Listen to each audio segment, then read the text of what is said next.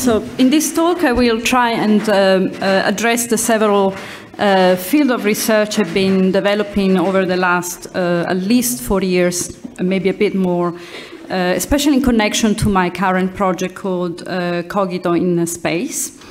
The project has been developed at the Dwingeloo Radio Telescope, which is the facilities you see here in the picture. It's a radio telescope currently used only for, well, not only, but mostly for outreach, amateur radio technologies. It's not in use for scientific purposes anymore.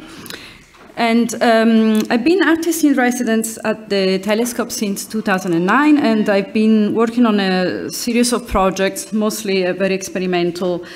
And initially, my, let's say, discovery of radio astronomy was through the moon-bounce technology, which I'm sure most of you are familiar with.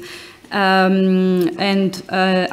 developed, together with a team of radio operators at the radio telescope, a way to visualize the data transmitted using the technology. So in a way, challenging a little bit the historical use that the technology was created for, which was originally to send and receive mail voice from one radio station to another radio station using the moon as a natural satellite.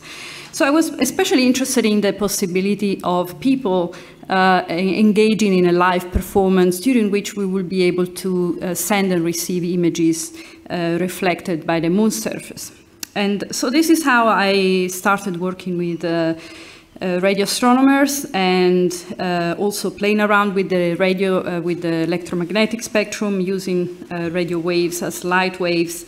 And especially, I think in the process, I especially appreciated the possibility to engage with the audience and really understand what kind of images that they were interested in sending for a cosmic journey, which was probably for them once in a lifetime event. So this somehow brought me closer to the idea of what could be, for example, the collective consciousness of this kind of global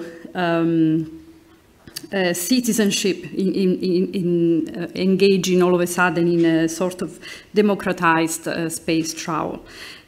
And so one of the performances in which I employ this technology is called Optics. The title, of course, borrowed from Newton's essay on light reflection and refraction. And I present this performance regularly once a year as part of Global Astronomy Month, and so we collect images from around the world, including this one, which was left on the moon surface in 1972 by astronaut Charles Duke, who sent me an image 2 years ago for one of these live performances, and the scanned copy of the same image that we sent to the moon and back.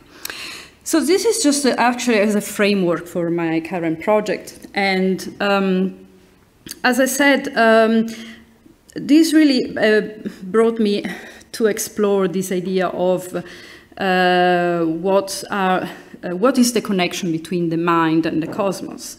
So for me, these images are somehow visualized thoughts. And also I appreciated the fact that through this performance, we engage in a sort of interstellar, well, a sort of interplanetary transmission of images, which is usually only a technology used by radio astronomers for connecting with the space probe through the Deep Space Network.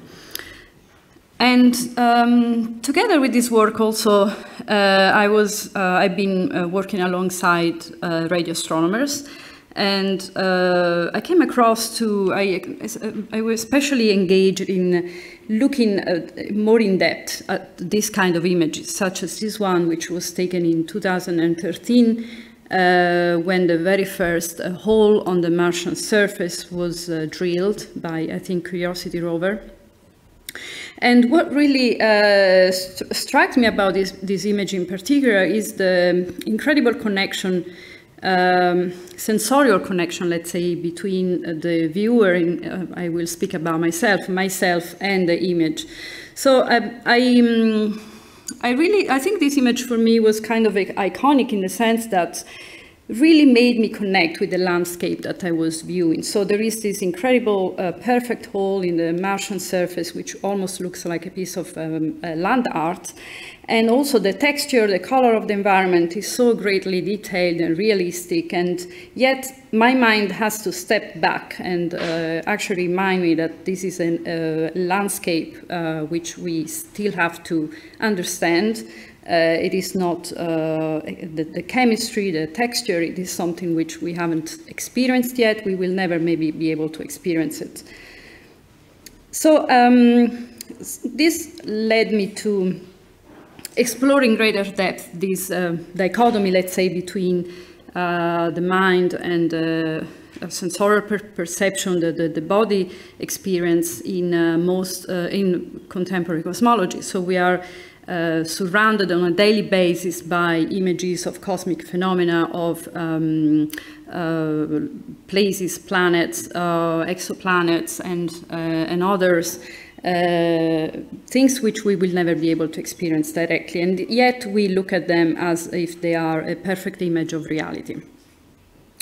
So the project I've already opened a few months ago to the public is called Cogito in Space, as I mentioned earlier, and also links back to the tradition of the golden records in a way. As you probably know, there is 1 minute recording in the golden records of Carl Sagan's wife, brain activity. So this is Anne Droyan's brain activity of 1 hour compressed into a 1 minute recording, which is been encrypted in the golden record. And this recording was done with the old-fashioned technology of ink needles on paper. And apparently the neuroscientist I'm collaborating with detected a lot of technical problems with the recording, but however, the concept, of course, is what I find the most interesting.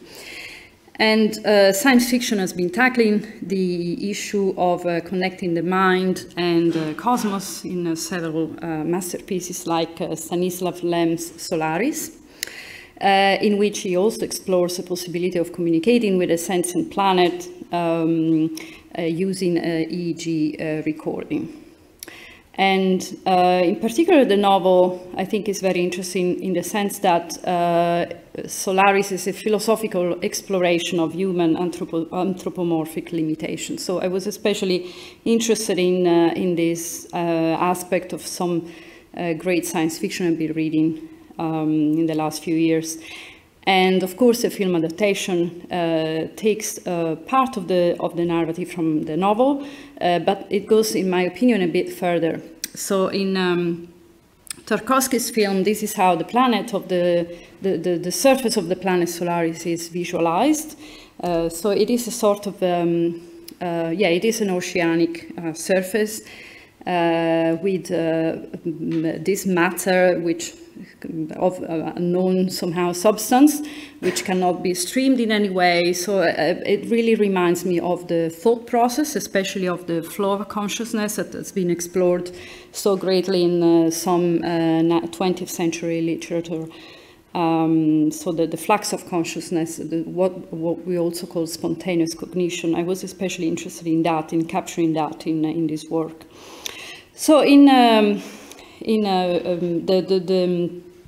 also the film, I think, tackles what is really at the center of my exploration, which is the exploration of the unreliability of reality and the power of the human unconscious, a great examination of the limits of rationalism, according to Salman Rushdie.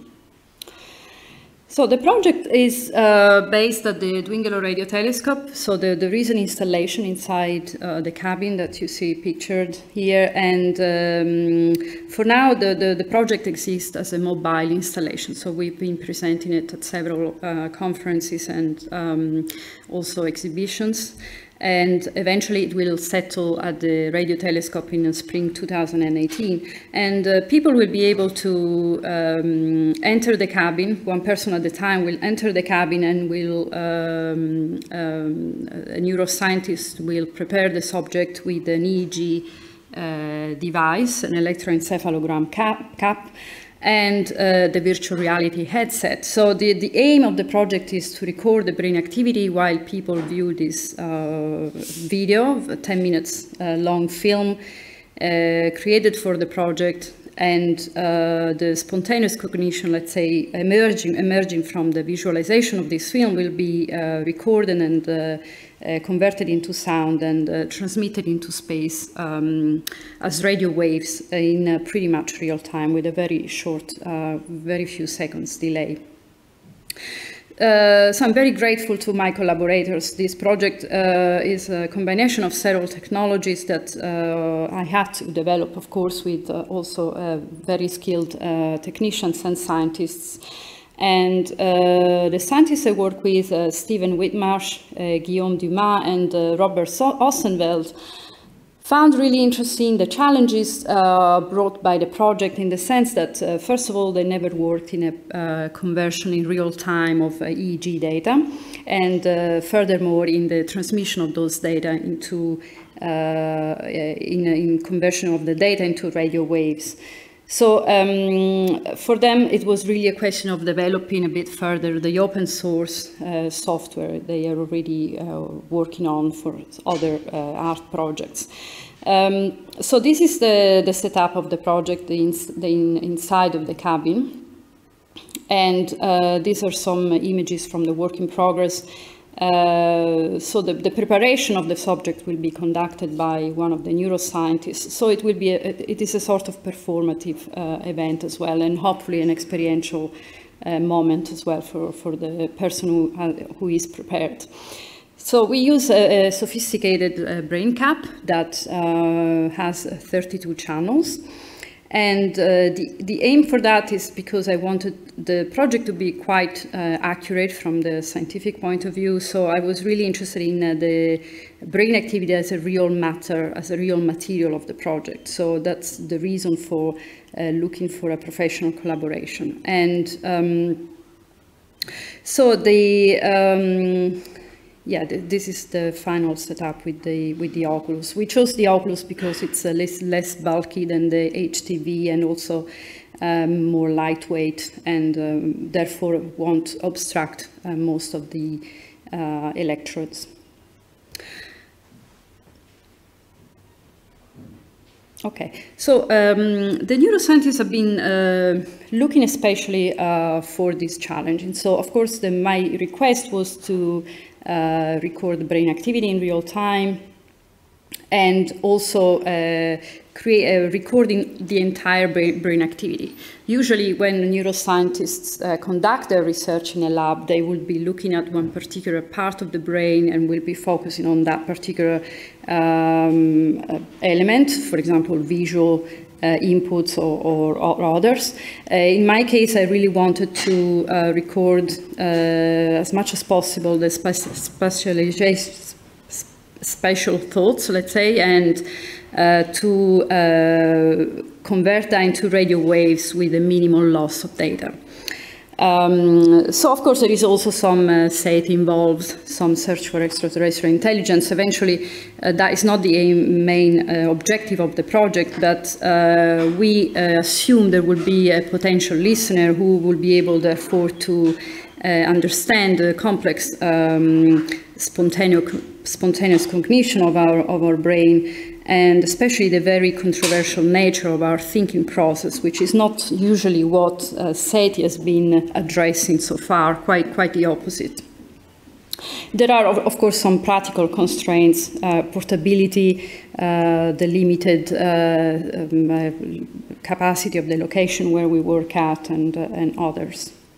Also, the conversion of these 32 channels into one audio track, which is the the track we convert into radio waves. So here are some images from the virtual reality film that we created in collaboration with Sandro Bocci.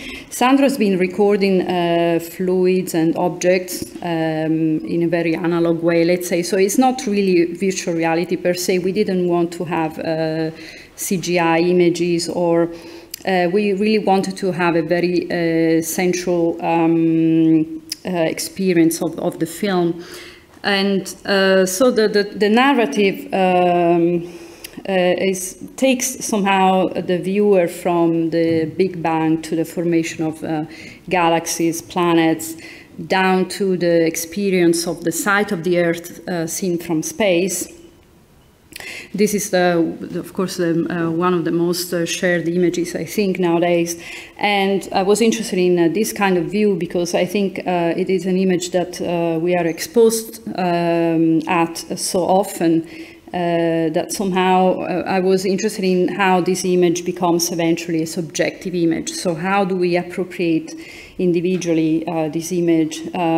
So is there such a thing as a scientific image that our mind doesn't quite appropriate and doesn't turn into a subjective interpretation? So the research also has been crossed by other fields, which I will briefly mention, like the overview effect, which is a research field conducted by Frank White, who is informally supervising the project. And Frank White is especially interested in looking at the cognitive shift that has been recorded in most astronauts that had the opportunity to experience directly the sight of the Earth seen from space. Apparently, the astronauts all report something which other citizens can't quite grasp yet, which is this radical cognitive shift for which they understand the continuity, the interconnectedness of all geographical and social phenomena on our planet. And this is something perhaps that we are, some of us at least, understand intellectually, but I think the experience, the difference of the direct experience seems to bring this really long-lasting and radical change in the mind of the astronauts. And also, the way I'm using virtual reality is somehow a little bit speculative, in the sense that I'm not so interested in the technology per se. What I find fascinating is the proximity of the image to the retina.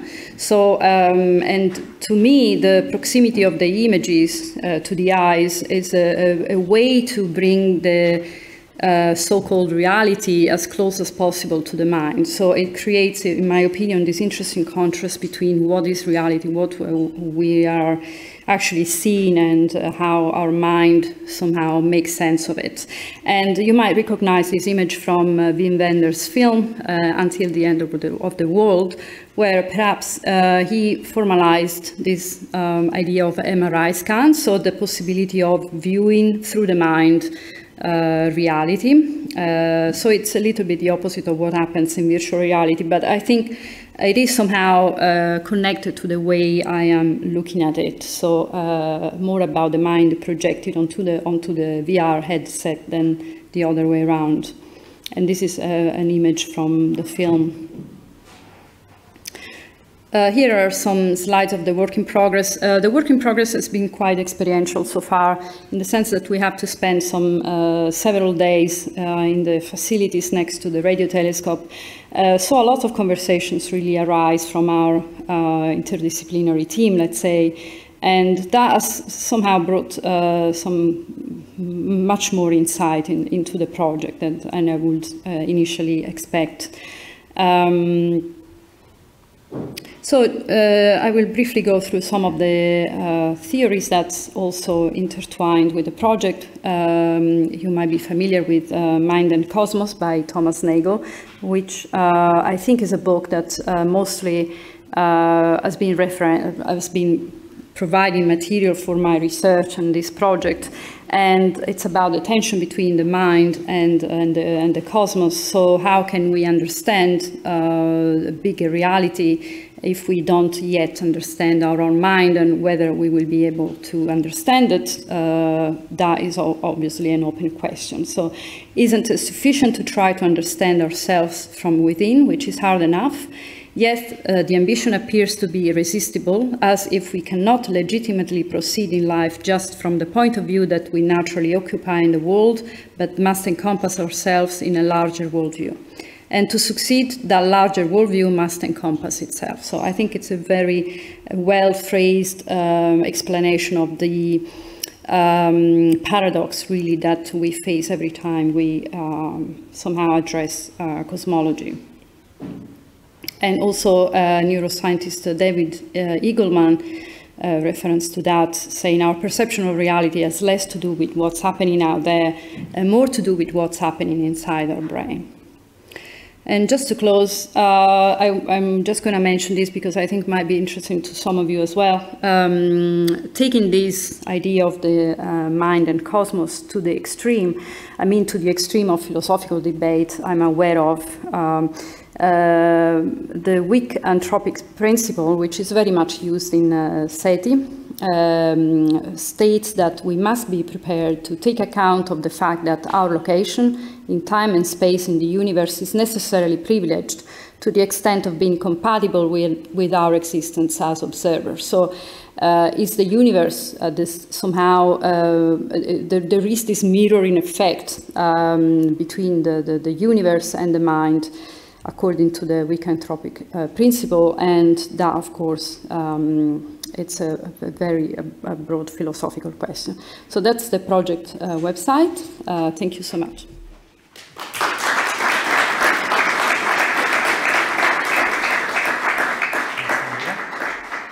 Are there any questions on this project?